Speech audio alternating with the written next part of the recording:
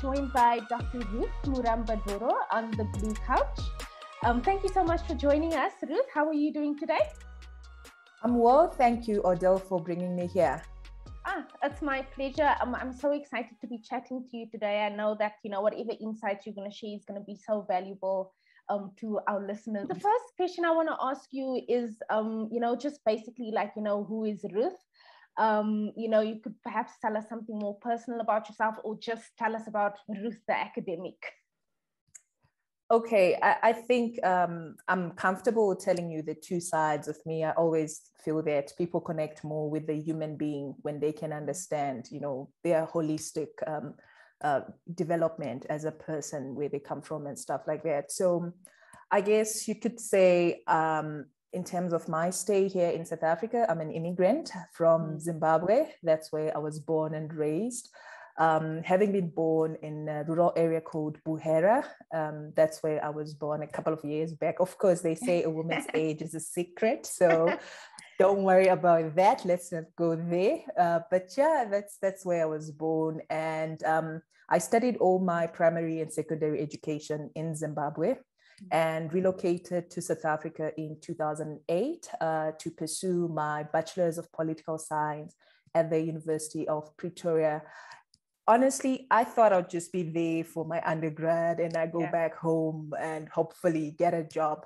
But I mean, reality struck me when, you pursuing your undergrad and you're seeing that the situation back home is not getting any better.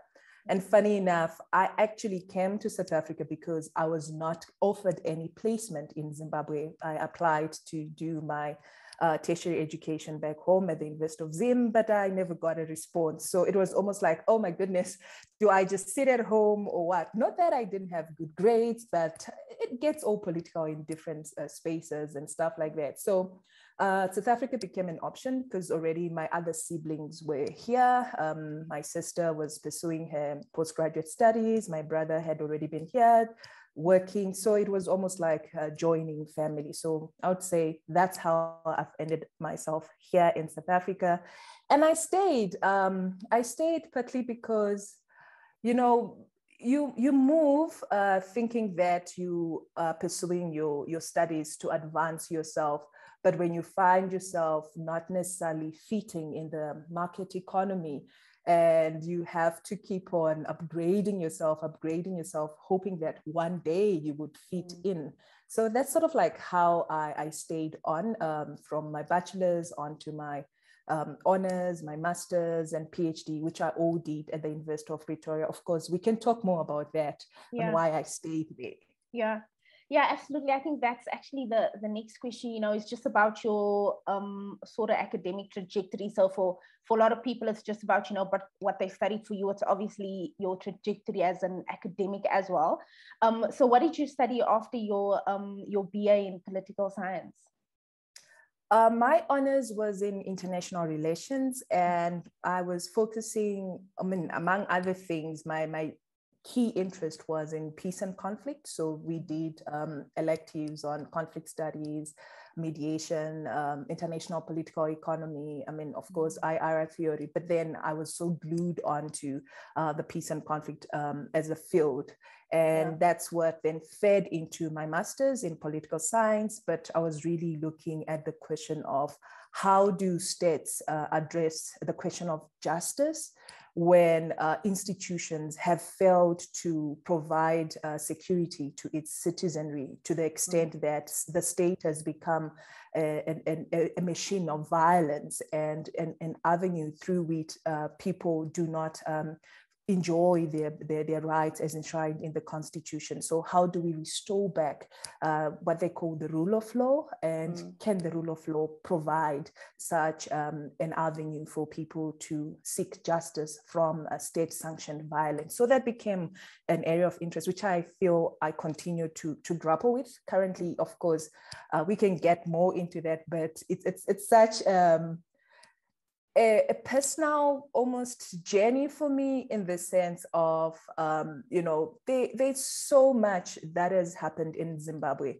And we can take it from different angles, but I think for me, the most disappointing part when I look at the old generation and the sacrifices they made to give us a better future, as in the younger generation, and you then find that, okay, this cycle of poverty we all think education can bring cannot be broken as easily as that, because, hey, you know what, in as much as our parents sent us to school and we got educated, they themselves tried to get themselves educated.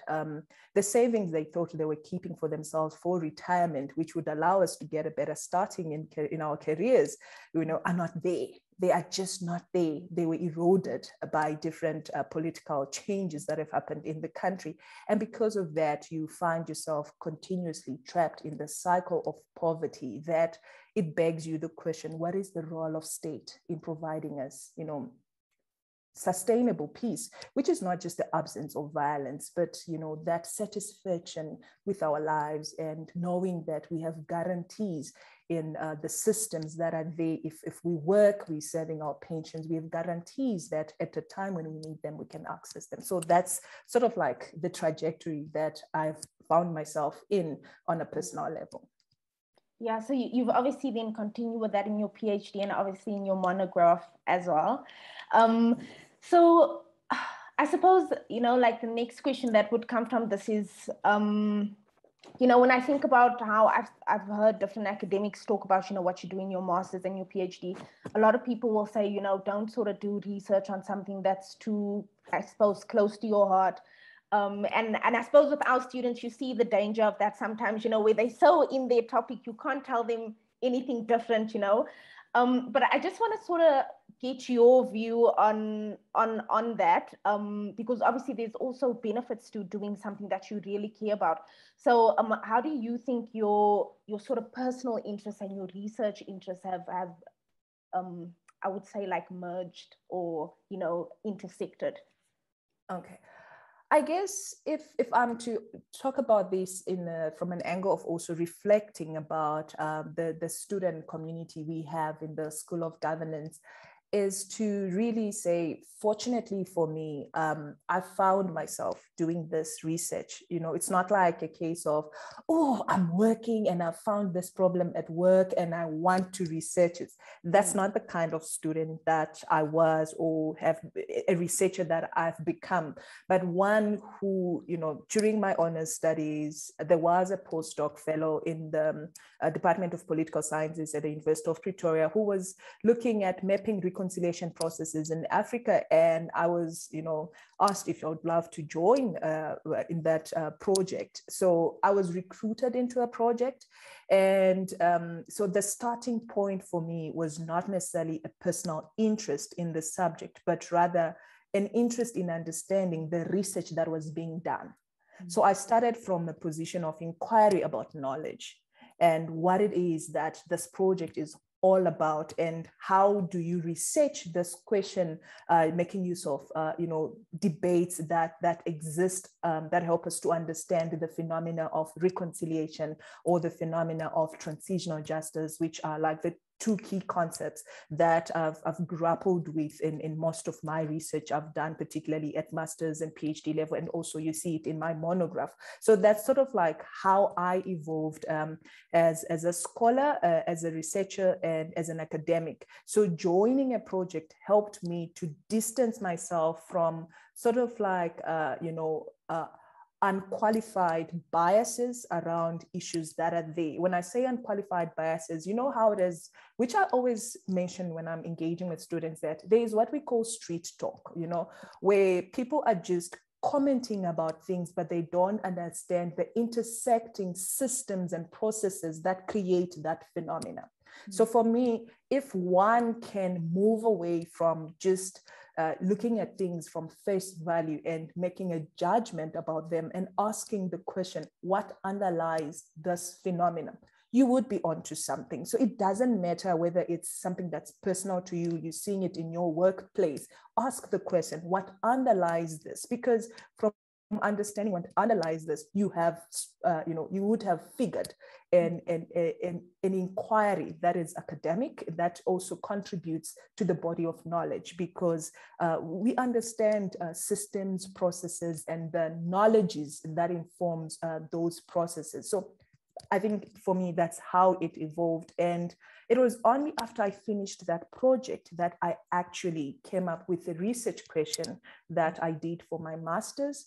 And then building on my master's project, when you get examiners, they give you feedback and areas for further research. So it was almost an easy, not that it's easy, it was almost an easy thing for me because I just took on the feedback from examiners to, then make a follow-up inquiry because it was almost laid bare to me. So I think to summarize it, I would say I joined the project. So maybe you could ask yourself, which other people are researching about this aspect and how do I join that community of scholars and see what they're talking about? Where is the conversation going?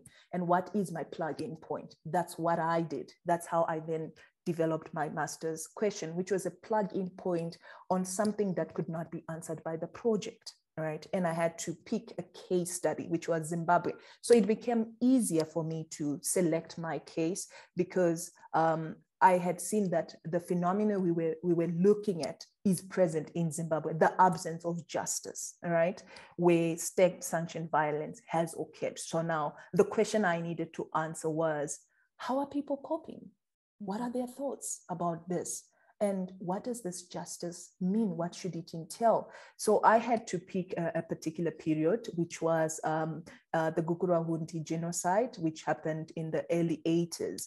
And that one is a deeply politicized era, and it's a deeply politicized encounter for which, on a political front, there are different explanations for why it happened. But I wanted to understand on the ground, the survivors, what is their account of what has happened and what would entail justice. So that was the gap I needed to fill.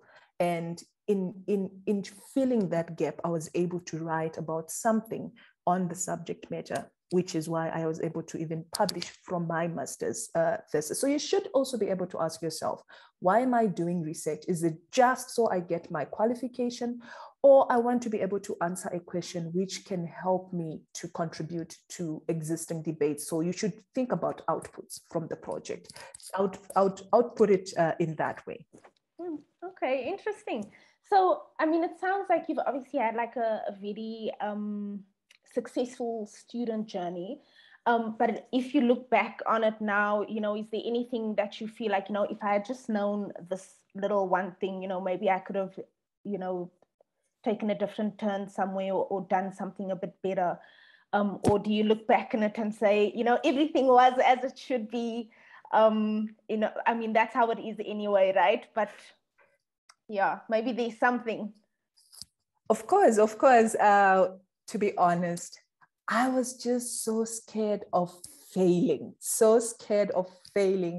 and the cost it meant for my parents and my siblings who were sponsoring my education, such that I didn't have a life when I was in college. So I think, I don't know if it really answers you, but then in some ways that's something I would say, if I had known that life is not that complex. It's as easy as you make it be and as complex as you make it be.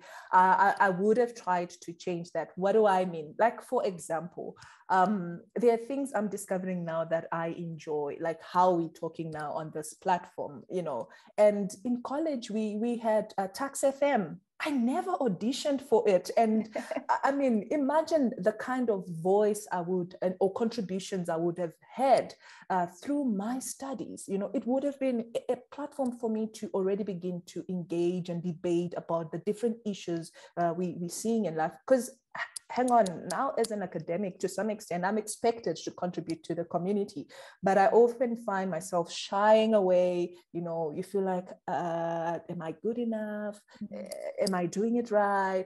Because I never had the exposure, and I was so scared to venture into other things because I thought it would detract me from my studies and I would fail. So I should have tried, being on radio when I was still in college. And other things I think I could have tried, you know how when you're selecting your modules, and I think this is particularly, I'm addressing this particularly to students who are starting their degrees, or students who are in matric or going to be completing matric and thinking of going into college. Do not look at your degree.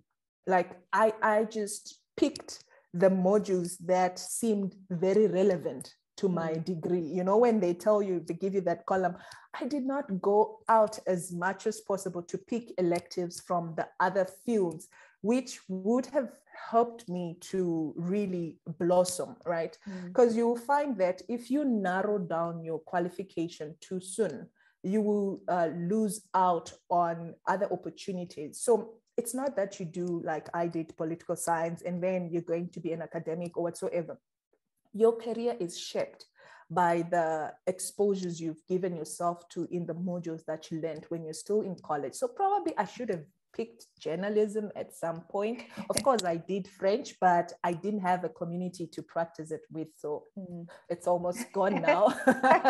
If I can get more people to talk to about it, then probably the vocabulary is going to come back to me. So I could have picked some of those things because, I mean, even low modules, it would help me a lot in what I'm doing currently. But of course, you can always make up by reading on some of those things, but it's not the same as being in a class where you get to interact and learn from peers who are learning about the same concept or phenomena at that time. So I think on a personal level, those are things that I think if I could go back and change, I would have tried to change and better have a life when you're in college. But of course, there are downsides to it. You need to balance it.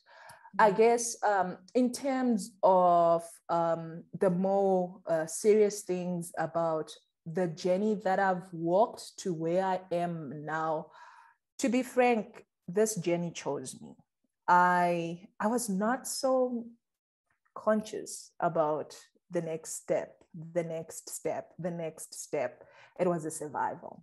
Like I said, I came to do my bachelor's, and then the next thing you realize, okay, you can't necessarily work here and home is not an option. So to remain here, I have to continue studying. And I think different people who have immigrated understand that for you to fit into a system, sometimes you have to advance yourself beyond a point where they can't say no to you staying. So that's how I went on from my bachelor's to my honors. And when I was doing my master's, I realized, oh, immigration policies have changed, particularly for my kind of qualification. You actually need a PhD to qualify for, for residence and being able to be a critical skills person in the country. So that's sort of like how that journey chose me.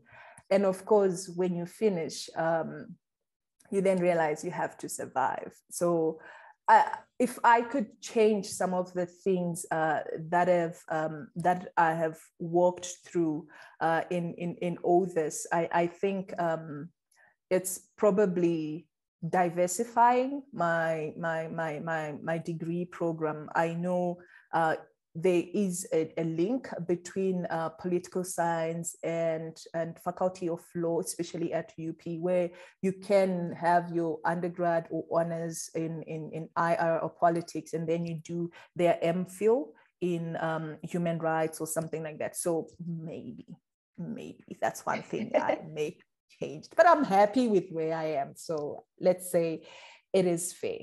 Yeah, I find that interesting because your work does sort of draw on different disciplines, right? So even the concept of justice that comes from law, and then of course you touch on politics. So I suppose there are many ways to skin a cat, right? So just because you don't have a law degree doesn't mean you can't, sort of do research that touches on that.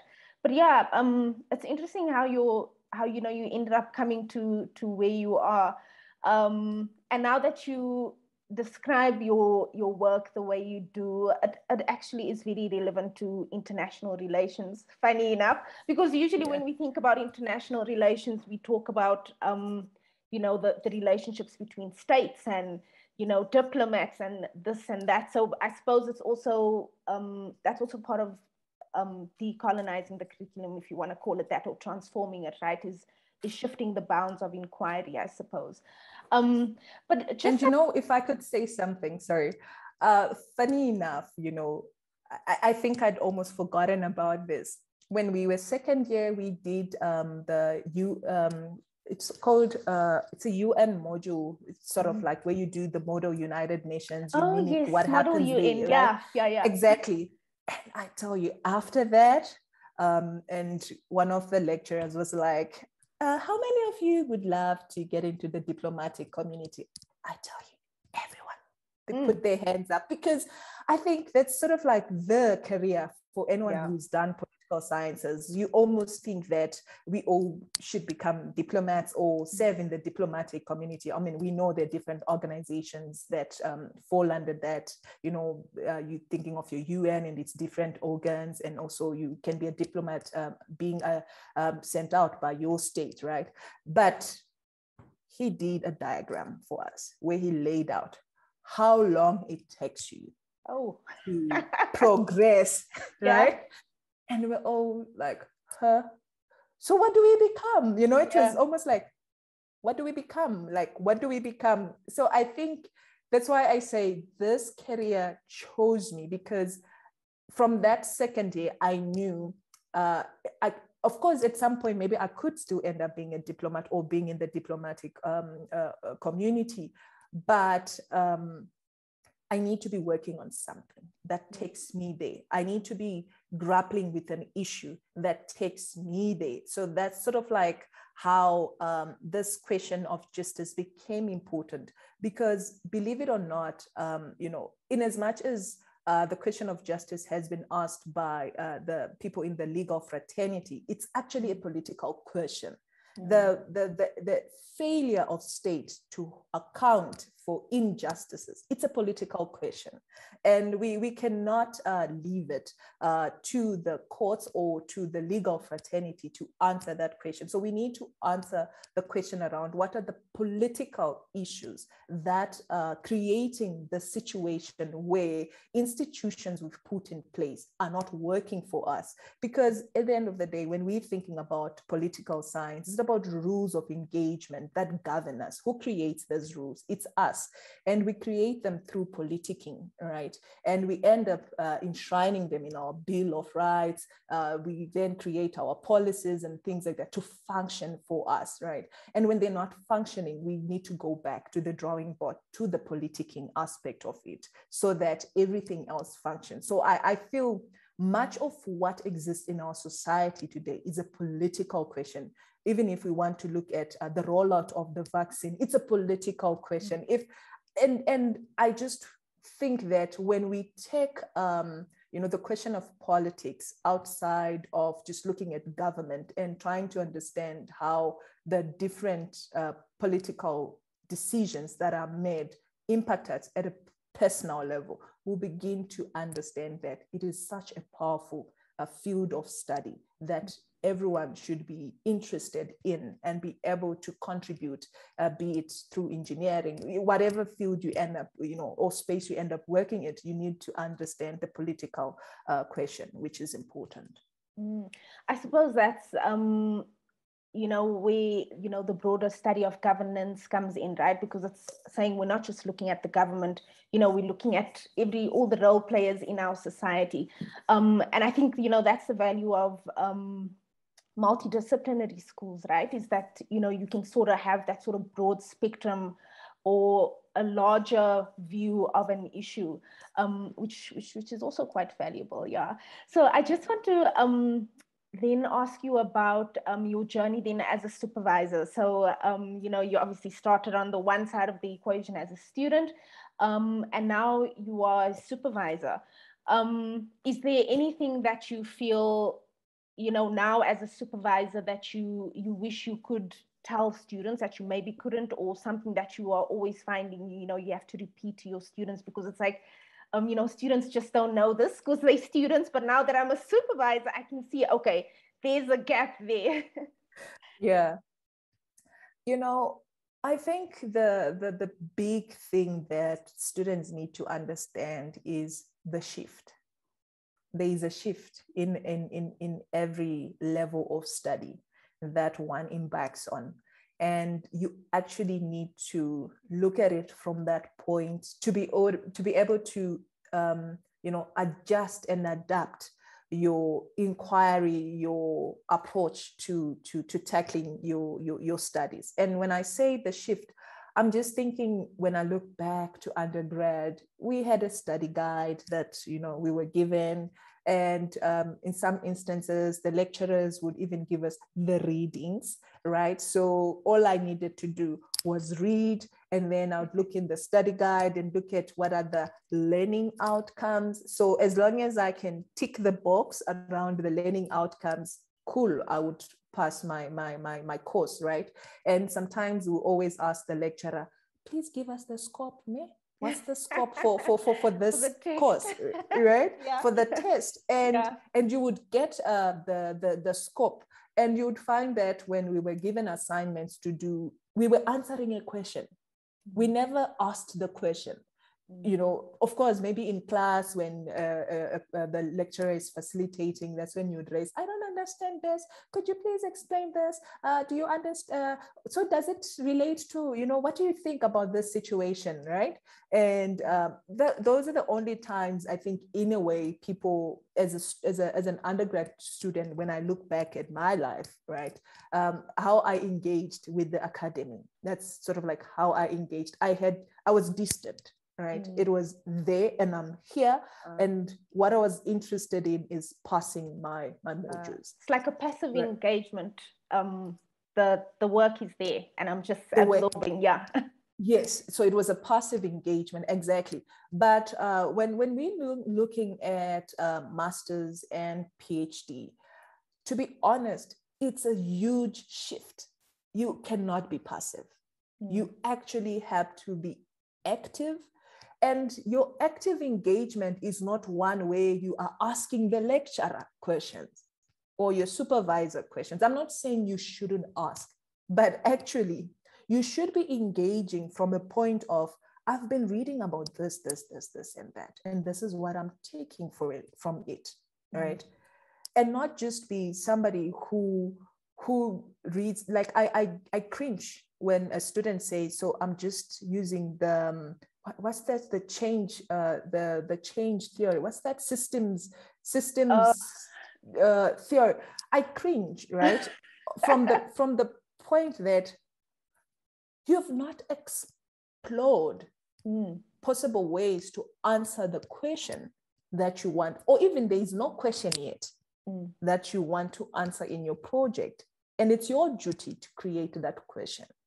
And to create it, you need to have read literature and see the gap in terms of how are people, engaging with the subject matter, and what point of entry do I want to get on from, right? Such that you can already map out, this is what has been discussed about this subject matter, and I'm contributing to this aspect of it by answering this question, especially in my context, because there is this gap in my context, right? So that becomes important and interesting to a lecturer or to your supervisor rather, because they can see you have mapped out where you want to go, right? And their role is really to mentor you. I usually love to use the analogy of, at the airport, you have the flight controllers and you have the pilot. The student is the pilot. The supervisor is the air controller. They're on the ground, right? And the air controller, we actually have two of them. There are those who are on the ground, and there's the guy who's on the deck, who can see, right? And the guy on the deck can see and almost understands the whole map, right? In terms of the networks that are there in the sky where you want to take off and all this. But then there are other people who are also involved, who bring in weather information, right? So there are multiple parts to what makes an aeroplane fly. But you're on the pilot seat. you need to understand how the different parts work and the role they will be playing in your journey. And if you can understand that, you will know that at the end of the day, the person who reverses the flight is not the flight controller on the ground who's doing this. This guy is just checking to tell you, all clear, all clear, you can go, all clear, right? And the guy who's on the deck is also there to tell you, all clear, right? The passage is opened. You can take off, right? Clear for check off, right? And if you check when pilots are flying, right, they need clearance at each stage, right? And if you understand that, you would then know that's the role your supervisor will be playing. You should be a qualified person. You don't fly a plane without having spent the hours to get your certificate as a pilot, right? So in a sense, if you are doing your master's, if you're working on your PhD, you are actually in that training process where you are doing the hours so that you become a pilot. Now, if someone is not doing their hours, how do you get the certification? Yeah, absolutely. So if one can understand that, it becomes easier to know that, okay, there's a role that the traffic controller on the deck plays, and the guy who's on the ground who has like the thingy, there's a role that they play, right?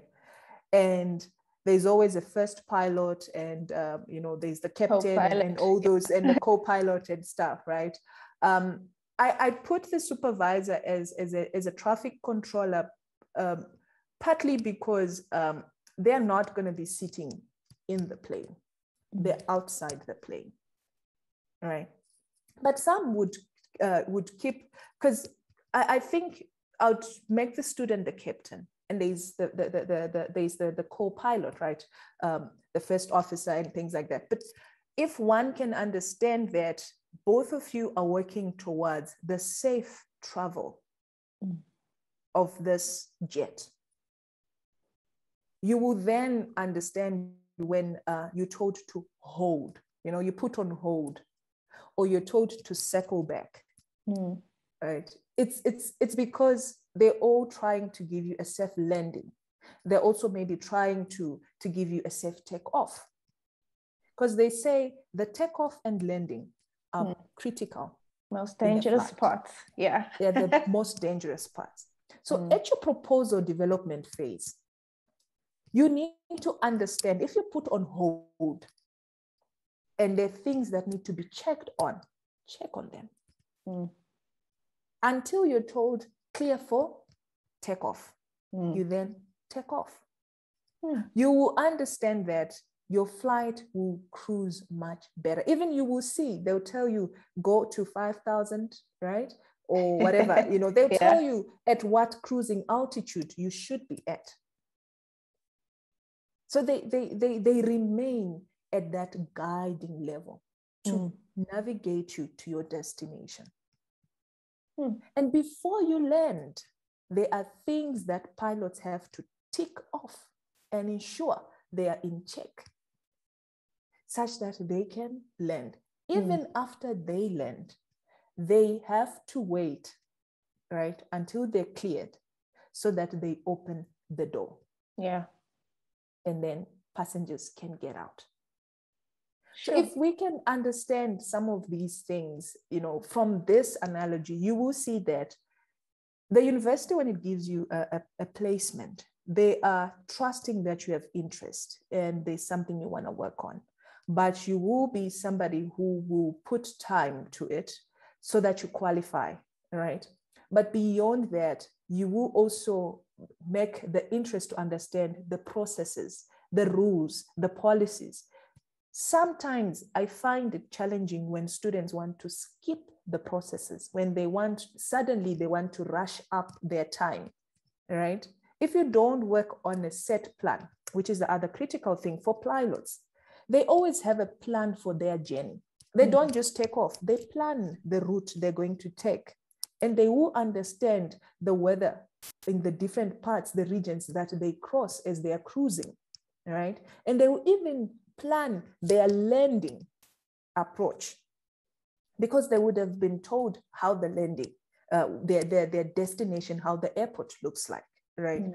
So you will find that as a student, there's a manual in a way on postgraduate studies. Make time to read it. Understand the time frame you're working in, such that even if you have work commitments, family commitments, and any other commitments, you still understand that you're joining into a commitment with the supervisor, with the university. And time is of essence. So if anything is happen, make a mayday. We have an emergency, right? Yeah. You should be able to make a mayday so that you alert people not to disappear. And then suddenly you reappear when you realize maybe the university has sent you that letter to say, if you don't submit by this date, you're out. Yeah. So for me, that's sort of like one of the key things I would want students to understand as a supervisor. But of course, there are other aspects we can always talk about. This sounds negative, but I think that's how we can deal with it, because it's always a problem. Yeah, it's a lovely analogy. I really like it. And I suppose, I think there's also like, and maybe it's also the way, you know, the traditional academic is, you know, very aloof, you know, this person that you don't know anything about their lives. But it's also useful for people to know, you know, that supervisors are people. So, you know, we also have families, we also have things that happen in our lives. So if you come and you say, you know, I'm sick, or I've had a death in the family, or whatever, there are rules in the university's manual that allow for those things. So it's not that, you know, you're speaking to some robot, you know, who doesn't understand, you know, that people have lives.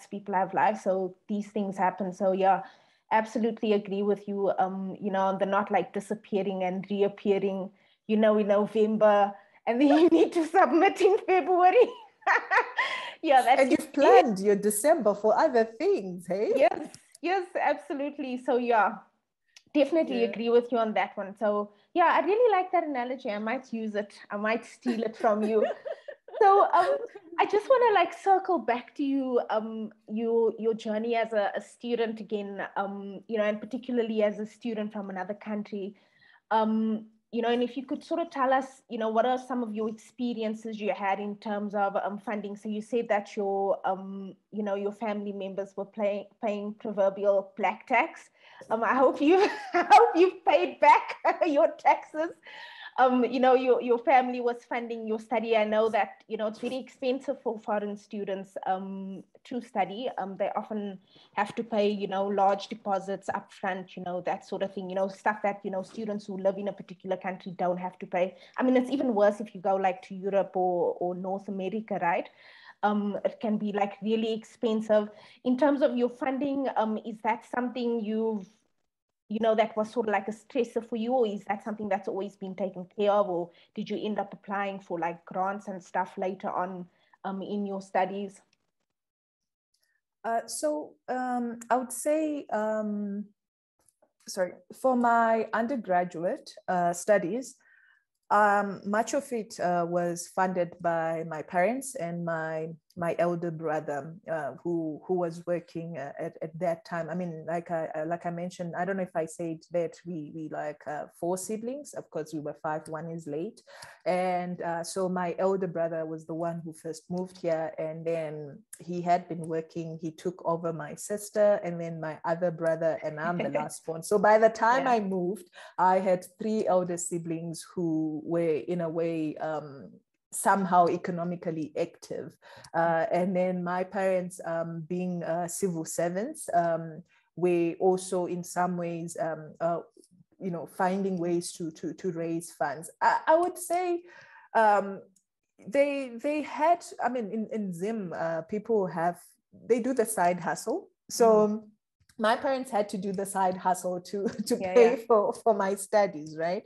Of course, so it was a collective in terms of my parents and my siblings, you know, making it all work to pay for my studies. And I think I'm deeply grateful for my brother and my sister-in-law, my brother's wife. You know, it's not everyone who I mean, they're just starting their marriage and then they have this black tax thing to take care of, and they committed to it, and they managed to pay for my tuition. And I was also fortunate. I met one of this lady. Her name is Teresa Walls, at a church that my brother used to go to. She was fond of me, and then said, you know what, I just feel drawn to supporting your studies. So she also was contributing to my studies. So I was raised by a community of people who contributed in different ways, you know, paying for my tuition, paying for res, paying for my books, and, you know, my living expenses, food, and all those things. So it became like that. And I was fortunate that when I was in my third year, I was recruited as a teaching assistant, as a tutor. So in a way, I now managed to have a little bit of money to pay for some of, you know, where you become financially responsible. So there's some things I would say, this as my baby, I'll take care of these things. And so even in my honors, I was still doing the teaching assistancy. Into my master's, I started lecturing, and then at my PhD, I was now also lecturing. So that's sort of like helped me in some way to cushion the financial aspect of things. So there are some of those opportunities available. I'm not so sure how the terrain is currently, but in my time, it was there. But I think particularly for my PhD studies, I became intentional in applying for funding, partly because the project I was working on when I started at my master's level, you know, my supervisor was very much interested in it. So she then applied for a big grant with Codesria. So I became plugged onto that, which helped me to cover some of my research expenses. So I would always think that from a strategic point, one needs to plan, not just planning that I'm going to go to this university and study. Try to plan for your financial aspect of the studies as well, because it can affect your progression, right? And you need to be very savvy with money, you know, like almost like frivolous. Don't be somebody that if you get the opportunity to have a bit of money, I don't know, people make different choices when it comes to money. But for me, it was very important that I pay for my accommodation, and I live in the least expensive accommodation, decent but not too expensive. So I had to share in a flat where I was staying. And then I didn't need a car then. It was a liability, but I know sometimes people can end up picking some of those things. So when I had the funding that I had, it was now enough for me to plan for my accommodation, for me to plan for my field work, because when I was doing my master's, it was really difficult to do field work. I was not funded. And with the PhD, I could not have survived if I didn't have funding. So I had partial funding from the project that my supervisor was doing on the Codesria project. And then I applied for the Social Science Research Council's Next Gen program, which I was fortunate enough to get it 3 times. So, so that helped me to cover all my expenses in terms of research expenses for the project that I was doing, which I'm happy for, you know, because I was able to have the liberty to do what I wanted to do in my project. And there was also the NIHSS, which at the time was funding, it was called the African Pathways, which funded, you know, which funded doctoral students from African countries within South Africa. So I had to look for those funding opportunities, but for specific things. So SSRC did cover the expense for my research, right? And the NHS covered my living expenses here in South Africa. And I would be happy at some point on your platform to come back and engage on how do we hunt, because it's a hunt, hey? You actually have to be prepared to go for a hunt in this jungle, right? How do we hunt for funding? How do you prepare the best possible application for funding? Because I was fortunate enough to have those grants, which helped me to cover all the expenses. But importantly, I was plugged into a community of scholars. Networking, I cannot stress this enough. At master's and PhD level, you need to be networking. You cannot crack the code of your project if you're not part of a network where people are constantly talking about it. Where people are asking you, did you say this is what you are doing? And you have to explain yourself again, right? And you'll find that the more you talk about your project, the clearer the aspect you're working on becomes. I tell you, the first workshop I attended for next gen, there are words I was using, I mean, in terms I was using in my project that was so problematic. And I didn't know, innocently using them, right? And at first you try to be defensive, but this is what I'm trying to say. And you have other people say, but you know what? This is what it means. This is what it means. It's very loaded. What you're trying to do is this simple. So why don't you just choose this and work on these terms? And I tell you, by the time I was in my third year of the PhD, which fortunately I finished on record time, by the time I was in my third year, being part of these networks, I kind of had developed the lingo, because you definitely have to develop the lingo. And I think when you think of postgraduate studies, you are maturing, right? That's why I said the shift. Yeah. You are maturing. And in maturing, you have to understand the vocabulary of that context, but also create your own vocabulary to explain the subject matter that you are dealing with. Sure. Wow. So yeah, definitely fortunate with funding, but also proactive, right? And yeah, I suppose it can also be a bit of a minefield, right? Because you'll find that, sometimes, certain things will only be allocated for citizens or certain groups of citizens, or because you have a certain type of job, you don't qualify for that, or it's only people who have this type of job who qualify for this. So I can imagine that it can be a minefield. I think it'll definitely be useful to have a follow-up conversation on that. But then just, I want to also ask you about, so you had your little funding journey coming in, which is not little, it's a lot. People obviously made a lot of sacrifices there. But in terms of your sort of, like the cultural shift, if there was any cultural shift, from, your secondary schooling in Zimbabwe to coming to South Africa as a first year student, but also in terms of like, your emotional support, I suppose you were also fortunate that you did have your family already. I would imagine that there are a lot of students who make this move and then they are very like isolated. And I mean, we are people, right? We can't pretend that that's not an important part of who we are and it would affect your studies. So how did you sort of deal with those two things, sort of making the move this side?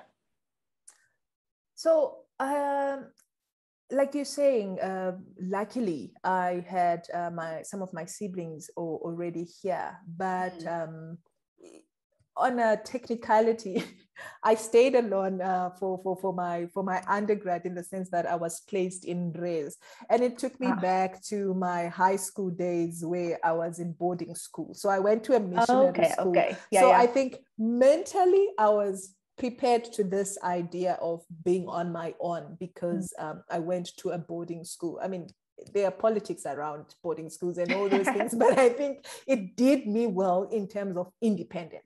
So I was independent, right? So I think my first detachment was when I was moving from primary school to secondary school. And I remember my sister always makes a joke about this, and even her friends who were in the same high school, when they're looking at me, they're saying, oh, that baby, grown up, you used to be such a clingy baby, So just a side joke in my high school. So when I moved to high school, my sister went to the same high school, and I was Form 1 when she was Form 6.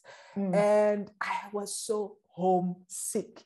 You know, I would always go to so, you know, the way we stayed in high school, like the boarding places, the dormitories, they were differentiated, like for those in A levels, you know, the juniors and things like that. So there was a barrier which, you know, you couldn't necessarily just access your sister when she's in her dormitory. So I would always, like almost every other time, literally every day, especially the first few days, I would always be outside and calling, Mary, you know, like I would call my sisters.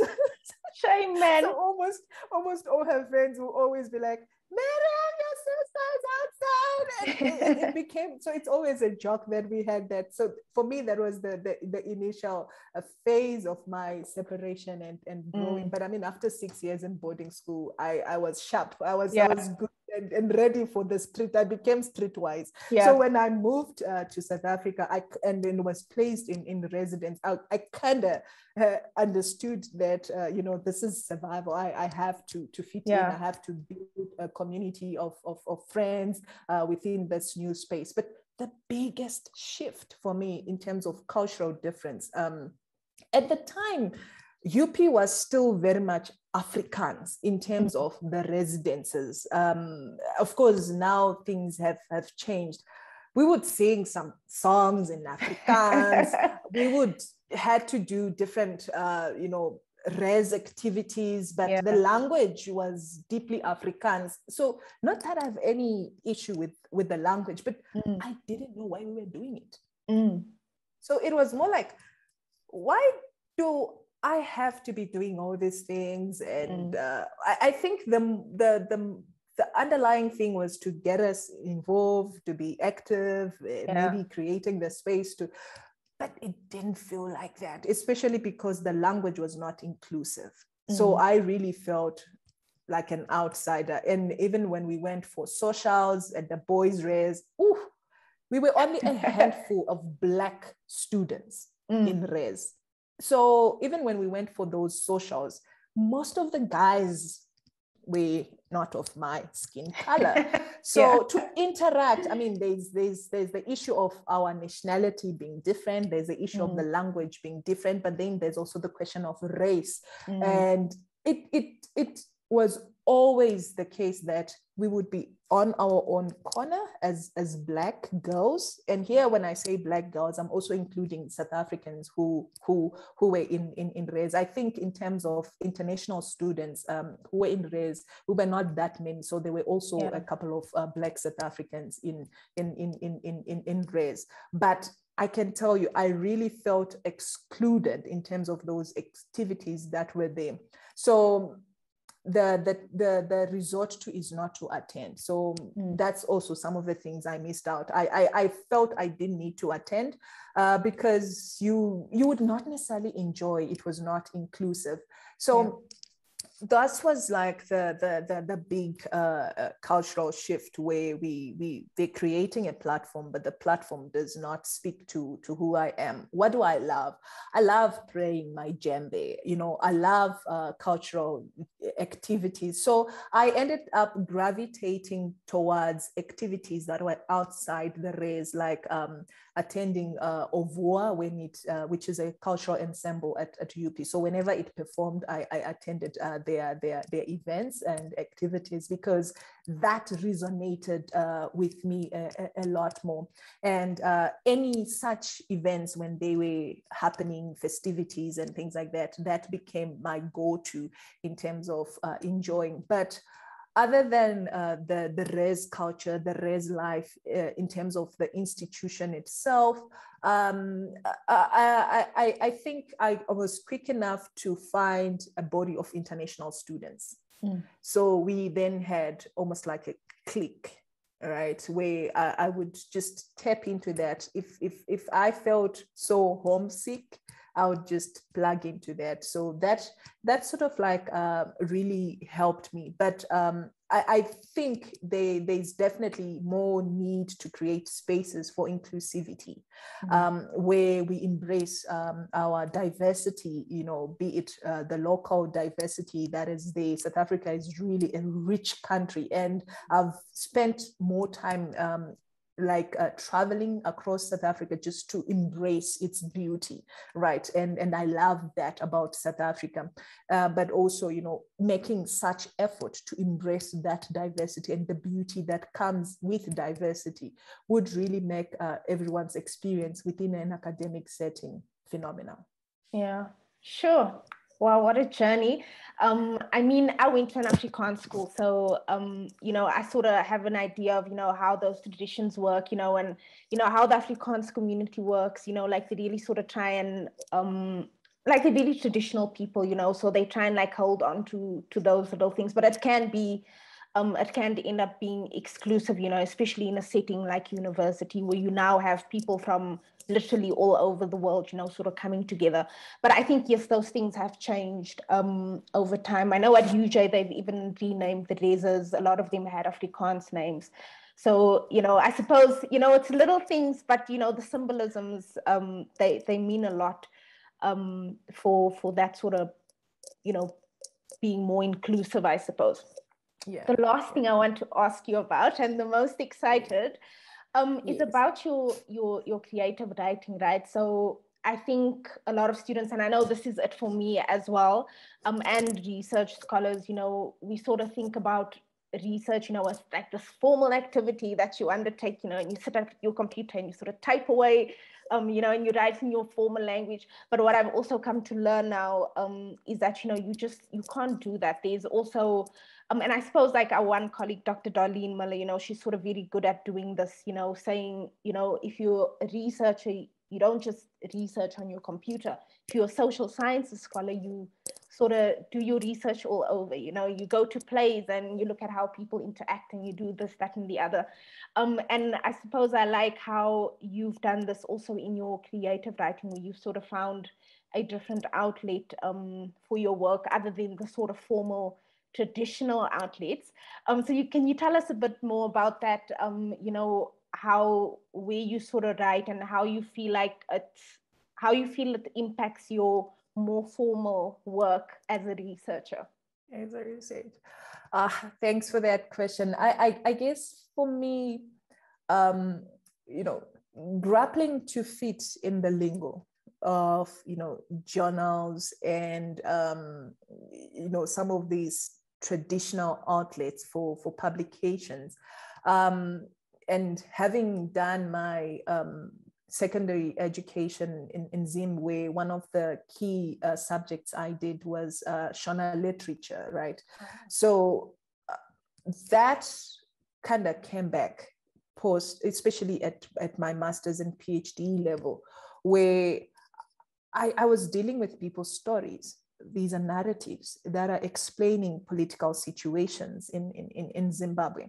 And you can't just box them or package them as you know, this technical language, but you need to uplift the authenticity of those experiences.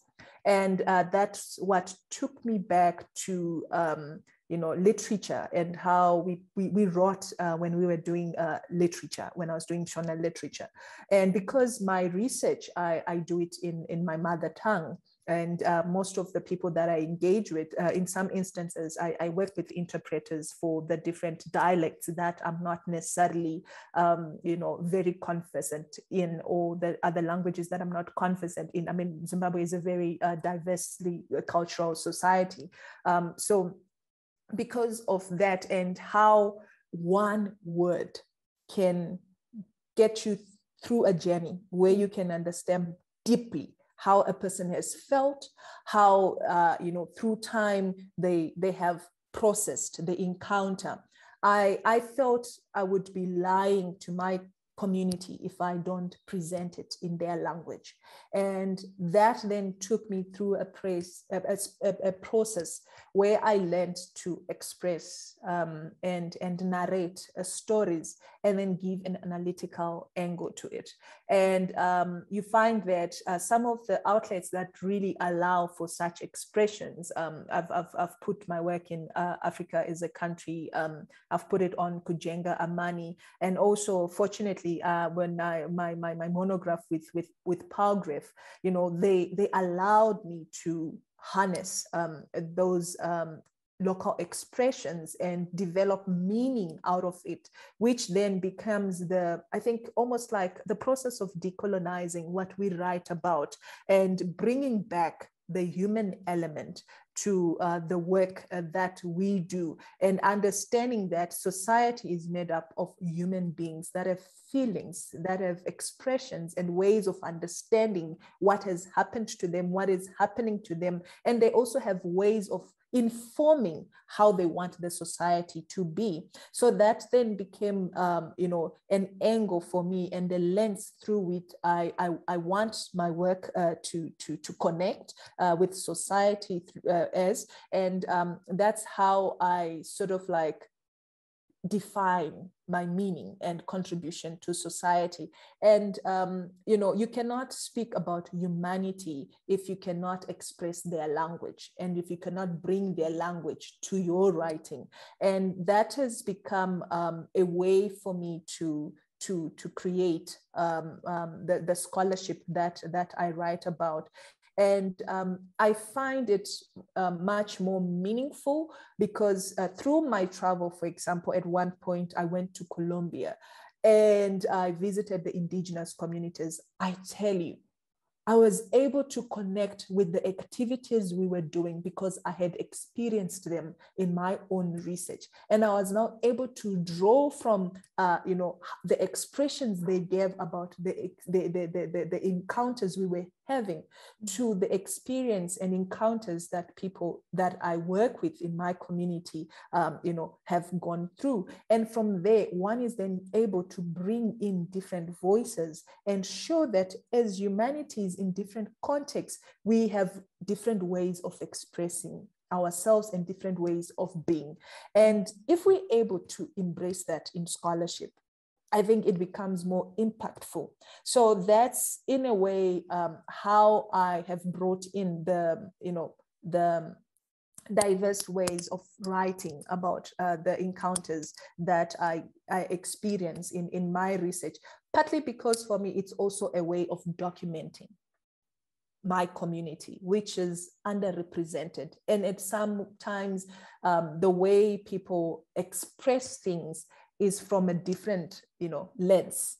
They're not necessarily embedded to understand the humanity, the spirituality of things and the interconnectedness of the community and how this in a way shapes you know, the different encounters that that people have. So I've sort of like, it's a difficult process to really get to, but I've found that when I write in non-technical ways and when I make the expressions of the, you know, the communities that I engage with, the foundation of my scholarship, and I bring out their voice, it becomes much more meaningful to the work that I do.